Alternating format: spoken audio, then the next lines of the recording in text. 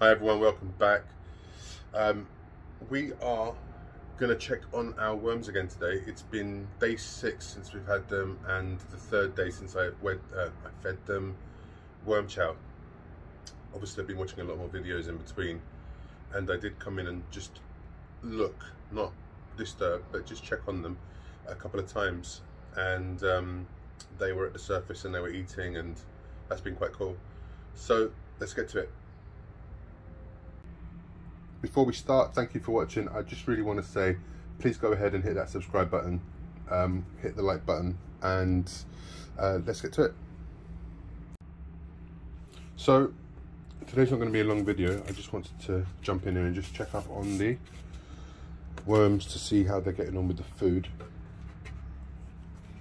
and maybe talk a little bit more. Oh look, we've got a sprout of something here. It's probably from the chow. We'll talk about that in a second. Oh, you see, right at the top, which tells me that these guys are happy and they're eating. Let's put this maybe in here.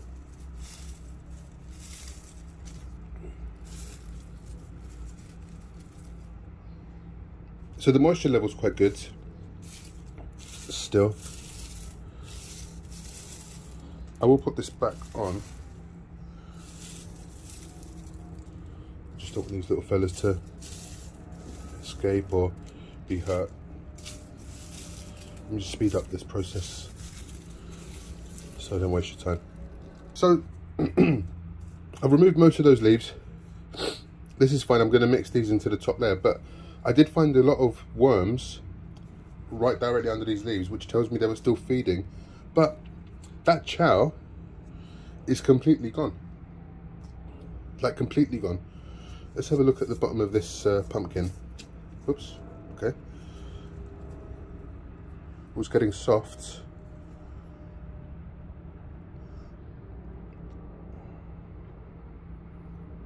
There's some babies on it, but it's definitely getting softer to the touch. I am guessing that there are some worms in there, and there's definitely worms in here, if you can see that. That's super interesting. I love that. But I just want to go here and just look directly under where all this food was.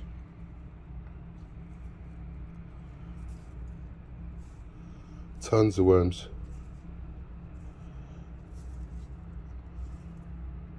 They're all wiggling away.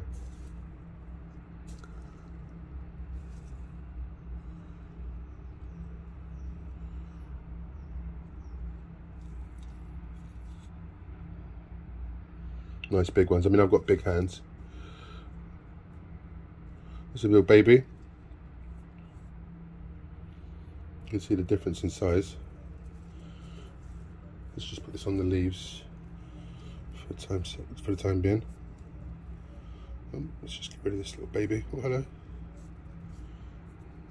I don't want to put you too far away. Here we go. Okie dokie. So let's give this a little fluff while we talk about chow. I'm obviously going to give this another feed today because they absolutely love that. That's a big boy.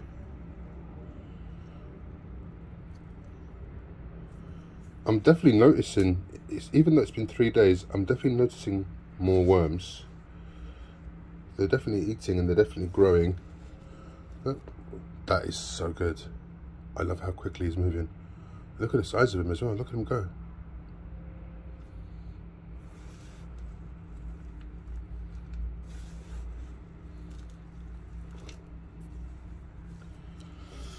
The moisture level's good. I will wet the... There's loads of worms in here. I can definitely see them more now than when I first could. I think that's just because the baby ones have filled up a little bit more. Might be, I mean, I know it's only been 6 days, but if they've got the right nutrition,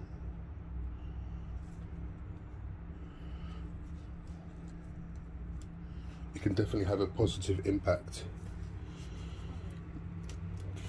So let's talk about that quickly. As you guys, I don't know if this is your first video watching, I am a chef. I was born in, you know, grew up in restaurants. My father had restaurants, my uncles had restaurants, my aunties were in the food business. You know, my whole family, we were immigrants in, what they were, I guess, immigrants in the UK from the 60s, and were entrepreneurs, so they had restaurants and factories and other businesses. And they, you know, I grew up around food. I learned to cook when I was 8 years old. My grandmother taught me how to cook, and I've been feeding people ever since. So I'm a chef. Most recently, over the last 4 or 5 years, I had restaurants in the UAE, in Dubai, and I converted them into plant-based restaurants. And I started to get more into like food science. I had a great understanding of food and taste and flavors and textures due to my due to being lucky enough to travel around the world and taste, you know, different ingredients. Just put that back there. So I've been definitely getting more and more knowledgeable and interested. Oops, don't try and escape that. I've been really good with people not escaping. So I look at everything from 2 points: nutrition, taste, flavor, obviously, and sustainability. What I found about this worm chow, I watched a lot of people online with their worm chow recipes, and what I noticed was they add a lot of items. So they add a bunch of raw items, like items maybe like cornmeal, chia seed, buckwheat, and then they go ahead and then they go and then put birdseed, which birdseed would probably have the same ingredients in it. So I took a look at the nutrition of birdseed and then looked at nutrition of chow, and just found where some of the gaps might be. So I'm not doing anything different. I'm just basically doing, I just wanted to go through sort of what I'm using in the chow and how it's, what the sort of properties are of those items. So obviously oats are one of the most dense, nutritious foods that we have. And it's, you know, it's got vitamin B6 and calcium. The cornmeal, it's got great sugars, again magnesium, vitamin B6. Flaxseed, which I think is the secret weapon in this, it's like, it's got a lot of carbohydrates, but it's really rich in omega-3s. But you can only, like, as a human being, you can only get the omega-3 if you grind the flaxseed. If you put them whole into your foods, you won't get the benefit, the benefits of that omega-3. But it also has, you know, vitamin C, magnesium, iron, calcium. I use sesame seeds. Again, magnesium, really high in potassium, great for fat. Again, iron and calcium. The whole wheat flour, again, potassium, iron, magnesium, B6, buckwheat, manganese, magnesium, phosphorus, zinc. The split black lentils, again, really high. I think the thing is, they're all really high in calcium, iron, and magnesium. And then the sweetener that I use, the jaggery or the panela, as we say, that's also extremely high in minerals, because it's like molasses. So because it's not a refined sugar, it's not spun in centrifuge as when you make regular sugar. It's I'm really sorry about that. It's really high in minerals, and the fact that they can digest it really quick makes it a really fast food, and that's why they get nice and fat. That's why when you buy your worms from your big breeders, you get really big, fat, juicy worms, whether you're using for fishing or composting. It's something that I realised and noticed. So that's a really good one. So obviously fats in the sesame seeds, omegas, which again, if you're using flaxseed and omega, you don't have to use seaweed or kelp milk, because I'm guessing the kelp is high in iron and also in vitamin, in omega-3. There we go. My sea gas water. Give it a nice soaking.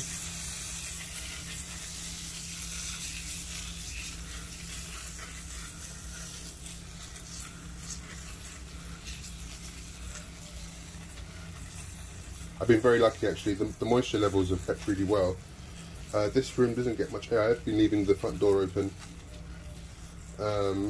for it, and it has been covered with this piece of cardboard, which is great. So just giving it a little bit of water now is going to do it no harm at all, because I do not want it to dry out. And we are, you know, today's the 21st of December.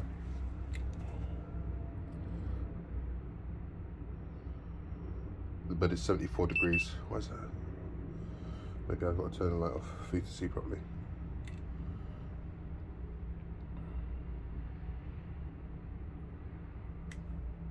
It's good.